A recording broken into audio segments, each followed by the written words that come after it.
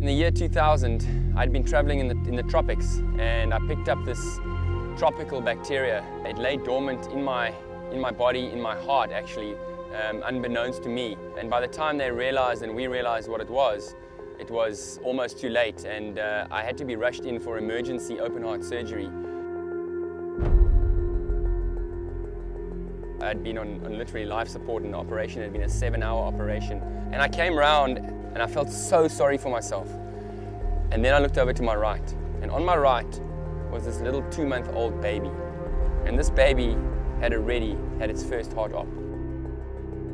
And it just whacked me like, I went from feeling so sorry for myself to literally going, I am so lucky. I realized that I was lucky that I got to 30 years old and that I was possibly going to live. And this baby had a whole life to face of hardship. And I just realized that I needed to help these people, and it was just something that I had to do. And I just felt that life would be good and okay again the more I help people. Little Optimist is off.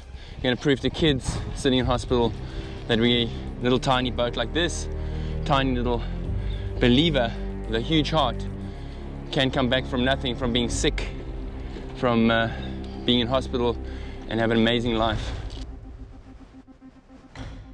And I'm raising 200,000 Rand for the Children's Hospital Trust, and it's all in lieu of the 200 days that I spent in hospital fighting this bacteria. Mentally, physically, he's ready. His biggest concern is midday that there's not going to be any wind, so he might actually have to row. Getting a bit tricky out here, wind's picking up, it's good, but now I'm going to be on my toes a bit. This is basically a bathtub, and any big piece of water that slops straight over the side of me, you can take me out. It's such an amazing little vehicle and metaphor, because it's a tiny little boat, and it's got a huge heart, but it's this little believer that can